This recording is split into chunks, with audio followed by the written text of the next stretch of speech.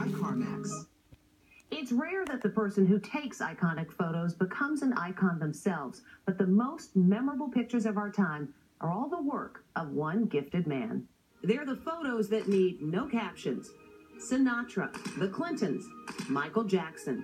They're the work of one persistent Scotsman, legendary photographer Harry Benson. Ground zero for a career that spans more than 50 years was a hotel room in Paris where 4 up-and-coming singers were staying. Because he was a serious photojournalist, Benson balked at the assignment, but he was soon hooked. I'm walking in and I hear the Beatles just starting. I hear, "Close your eyes and I'll kiss you."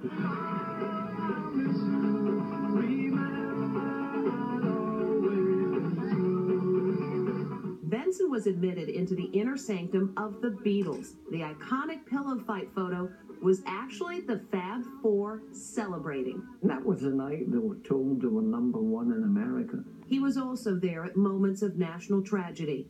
This haunting image shows Senator Robert Kennedy moments after he was assassinated in 1968. And then this extraordinary photo of Ethel Kennedy. That place is screaming.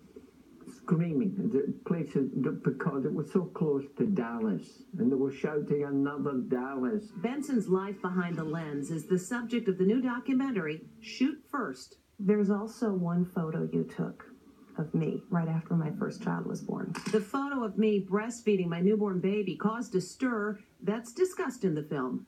This shirt shows about as much skin as you saw in that photograph. And wouldn't you know that the bosses at NBC actually said of this photograph, it will typecast Deborah in that motherhood role and be negative for her career. Can you imagine that someone you work for said something so harsh about something that's so beautiful and so natural? The walls of Benson's home are covered with memories of the legends he's photographed. Presidents past. That's your new leader? And this photo of Donald Trump that has never been seen on television. It's the future president as he wanted to be portrayed. The jacket is way too big for him. Amazing. Harry Benson's Shoot First opens in limited release in theaters and online on Friday. You can learn more about it at InsideEdition.com. When we come back, the